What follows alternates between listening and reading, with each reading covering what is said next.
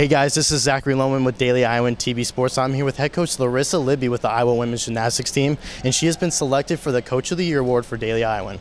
And Larissa and the Gym Hawks have been amazing this year, and they're heading to Illinois this weekend for the NCAA regionals.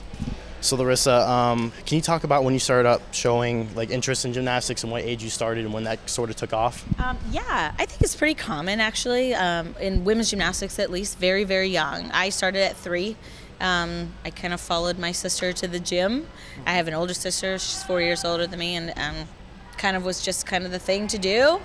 And I remember my parents having a heart attack one time because I climbed the rope at the gym and they couldn't get me down, and I obviously did not know how to get down the right way, so that kind of launched my career in gymnastics, and the rest is history, I guess.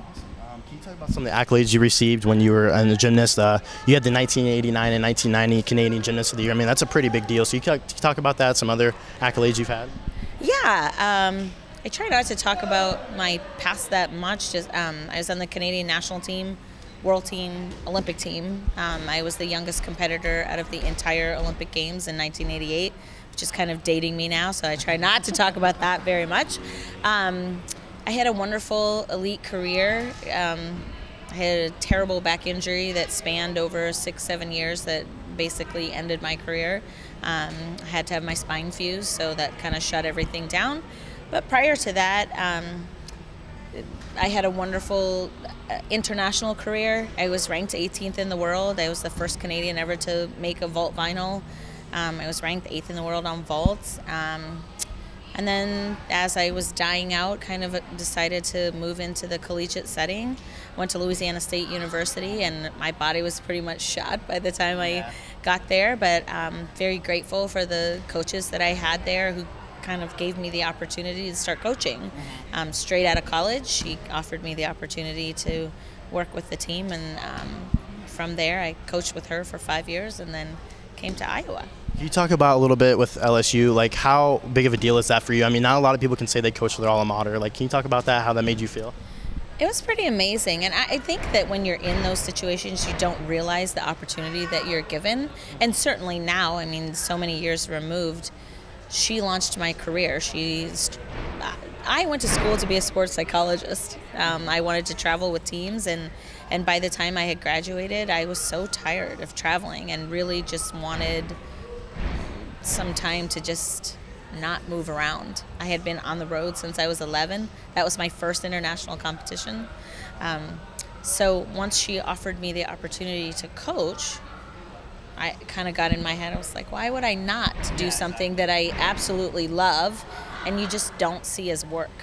And so I'm so grateful for her to have opened that door for me and really taught me everything that I know, taught me everything that I want to be, that I don't want to be, and just really launched my career.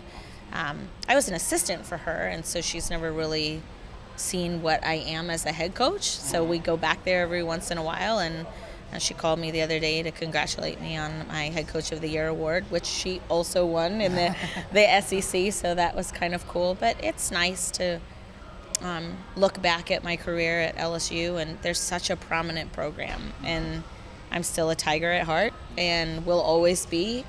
She gave me everything that I am today, and that program is so incredible. And of course, do we strive to be that? Yes, but not the same way. Yeah. So I guess you would be more of a role model, just like your sister then, you would say, or whatever. Yeah. Anybody else that would be kind of inspired you, or when you were younger? You know, when I was younger doing gymnastics on the international scene, there were groups of people that I really loved their gymnastics. When the European bloc was split, you know, when Russia was Russia and Romania was Romania, their style and the level of gymnastics that they were doing at that time was pretty incredible. And so I know that as a kid, I would always go home and watch videos, VHS tapes that were available. Yes, I don't even know if you know what those are. I do. To be able to watch those and just follow the type of gymnastics and the dedication and the grind that it took to be what they were in that time. Certainly opportunities are not available to them the way they were to us. And so, yeah, I had groups of people that I really enjoyed their gymnastics. Can you talk about the transition? Like you said, you went to Iowa after LSU. That's not easy to do. I mean, it's kind of bittersweet, I would say, in a way, because leaving your college you graduated from, going there. So can you talk about that transition? Just talk about those days of traveling up there. Yeah. Really, the decision was a family decision. I'm Canadian, obviously, and so my family's up here. My husband, his family is all in Indianola. So we had always said that once it was time, we had a daughter in Louisiana, which was born there, and we had always said once it was time for her to go to school, we probably needed to consider moving. If I was by myself, I probably would never have moved. I loved my job. I loved the kids. I loved working there. I really had formed that secondary part of your life there. All my friends, everybody that I had created in that part of my life was there. And I think I'm one of 2 people that left. Everybody else is still there. So when I go back, it truly is a homecoming event.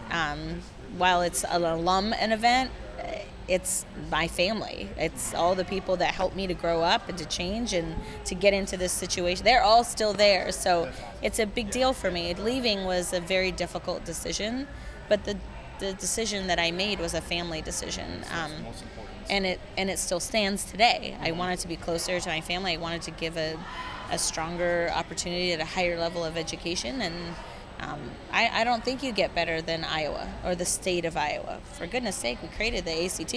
Like everybody in the world takes that test, and exactly. So it's a wonderful, wholesome place to raise children. And both positions came open at the same time. One at Iowa State that was a head coaching position, and one at Iowa that was an assistant coaching position. And I just didn't think I was ready to be a head coach, and my husband, of course, was born and raised a Hawkeye, and there was no way we were looking over there. So I'll say, lucky for us, you came here. I mean, yeah. Yeah. Can you talk about, like, you coached for a little while here when you went to being a head coach? Can you talk about when that day you were told you could be the head coach, you had that job opening for it, like how you felt, kind of the process, how that day went? It was very scary. I was 9 months pregnant. So I was not a fan, not excited. It was not the way somebody wants to start their head coaching career. I really loved the head coach that was here and brought me here, Mike Lorenzen, and actually he's been to our last 2 meet. When we were at GW, he came out to watch us, and then at Big Tens, he watched us again. So it's always cool to see those people that helped you get your start, and you want to make them proud of you. You want them to feel like you've done a good job as they've passed the program on to you. But I was scared to death, like 9 months pregnant and being told that the head coach is leaving. It kind of was like not on the plan or for me. And it was very scary and very difficult. And I would say I never got it together for probably 4 years. I mean, I was trying to be the best mom and the best head coach and the best mentor and the best of everything. And it's really difficult for women in this position. It's really hard, especially if you have kids. And the sacrifices that you make are usually on your family, and they're the hardest ones to make. So I have some pretty special people that surround me, so I'm very lucky. But yeah, I just didn't get it together until probably 4 or 5 years later, and just establishing what I wanted the program to be, while still keeping in sync with what Mike Lorenzen had created. There are things that were inherently me that I wanted to bring to the program. So, and so now here we are, 10 years later, and I think they're working now. Do you have any great memory? I mean, obviously that's a huge memory for you. Or what's some of the greatest memories you've had with your span of coaching so far?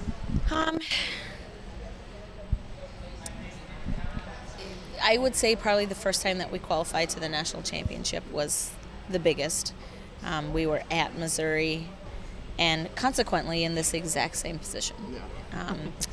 We were the 3rd seed. UCLA was number 1. Oregon State was number 2. So we're in an identical situation that we're going into at Illinois, and nobody gave us a shot. And came down to the last event, last competitor, and I think we qualified by .025. And so the assistant coach and I at the time had done the basketball thing, dumped a thing of water on the head coach, which was so exciting. That's the only way to celebrate. Yeah, you have to. And we got in trouble, of course. We got in trouble for it. But it was water. It was water. It was a Gatorade. It was totally worth it. It's probably one of my most favorite memories. I feel, remember, can smell, think of everything that happened on that day. I remember when they announced it, the head coach putting his hands in his head and just like in disbelief that we had actually turned it over and done what we needed to do. So that's definitely one of my favorite memories. I think every team has something special about them that creates the culture, and this team is no different. They are an incredibly dedicated, wonderful group of young ladies, and it would be very difficult to pick a moment with them that really summarizes everything that they've done. Awesome. Last question here. Can you talk about, like, where do you want the future of Iowa Gymnastics to be at, and then maybe your coaching career, where you see yourself in the future, maybe here, hopefully, but... Yeah. I mean, I don't plan on going anywhere, so hopefully nobody else thinks I'm going anywhere. I want to be a perennial powerhouse. I want the Iowa name to not be overlooked, and I think it has a tendency to be overlooked, maybe because we're in the middle of the country, so people think you're middle of the road. I don't know, but I think we have so many teams that are so great that people don't give any credit to. Again, I don't know why, but football, for instance, you know, the job that he does in the situation that he's in, I think it's amazing. I don't think people understand how difficult it is in the situation that we're in, where you're not, like he always says, getting the 5-star recruits, because in this day of signing early, verbal commitments when they're in the 8th grade and things like that, you know, to paint the picture, it's easy to know what you're going to get at the University of Florida. The beach, you know that, sunshine. If you never go a day, never visit the campus, you know that that's what it is, because everybody knows what Florida is. Exactly. You've known from when you're little, Disney World exists there, but nobody really knows about Iowa. And it's a disadvantage. And you're not committing having not seen it. You're not going to do it. So it makes it hard in that respect when you are having to verbal kids so early, and our philosophy has never been to verbal without knowing the kid. It's just, look at the culture of our program. How can you sacrifice that? I'd rather get a lesser kid and know that her commitment to the culture and the environment that we create is top-notch, because it only takes one to break you. So it is difficult. I do want, not for myself, but for all the work, for all of the years that the kids have put in, that have been here and set the culture, for these kids who are graduating, I want people to stop doubting that Iowa is legit. Even now, we have put up score after score after score after score, and there is still somebody that will say, yeah, I don't think they're the real deal. Really? I don't really know why. I mean, we're 4/10 out from Michigan, but that has to be something wrong with the scoring or that Michigan did. And so after a while, it gets annoying. It's why, as a coach, you try not to read those things and just do your job. And satisfy yourself, because it's what's important to your culture of your team and the kids that you have to face every single day. But it's hard to hear those things when you know that you're working just as hard as everybody else, and to not be given that recognition. And then to teach your kids to find a way to define a success outside of what outsiders would think.